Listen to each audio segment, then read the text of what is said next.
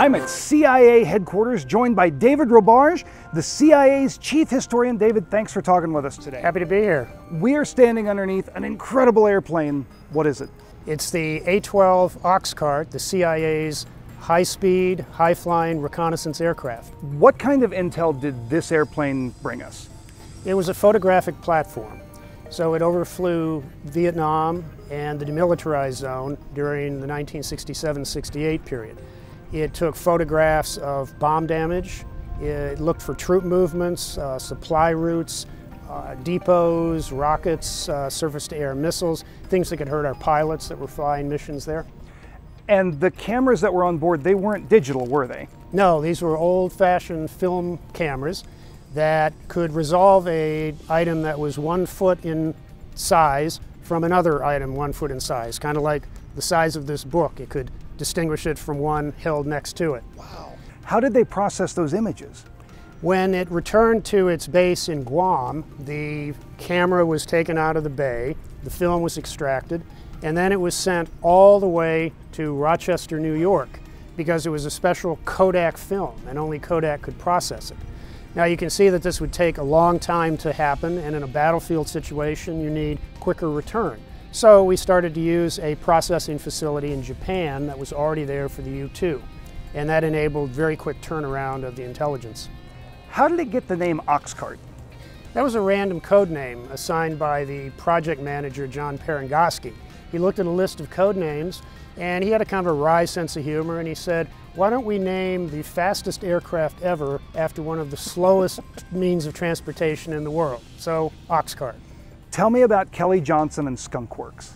Skunk Works was a special research facility in Burbank, California, where Lockheed did some of its most secret design work, such as on the U-2 and on the A-12.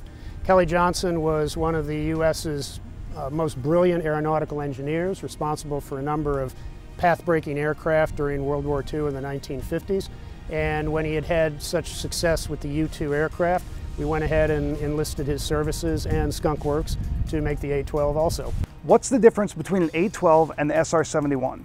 They're often confused because this was a secret aircraft and the SR-71 was publicly known. The main difference is this has one pilot, because all he needed to do was fly the aircraft and turn the cameras on and off. The SR-71 took other kinds of intelligence. It had other sensors on board, so you needed a special officer to sit behind the pilot to work those machines. It's also smaller and lighter than the SR-71 and flies a bit faster and a bit higher as well.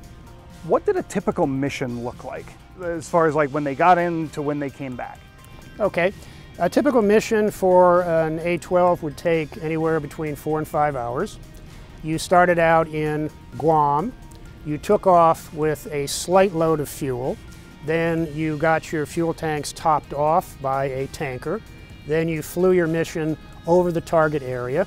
If you were doing one loop, you got refueled again to get back home. If you were doing a second loop, you got refueled for just that loop. In Thailand, we had a base there where the tankers operated out of. Then they would fly back to Guam, jettison some of the fuel in case of an accident, and then land. And that would all take anywhere from, as I say, 4 to 5 hours. Why didn't they take off with a full load of fuel? This aircraft, though it flies very fast at 80,000 feet, is really kind of cumbersome at low altitudes. And with a full fuel load, it would be very hard to get up to speed and to maneuver properly. When you look at the bottom of this airplane, it doesn't seem very aerodynamic and smooth. Why is that?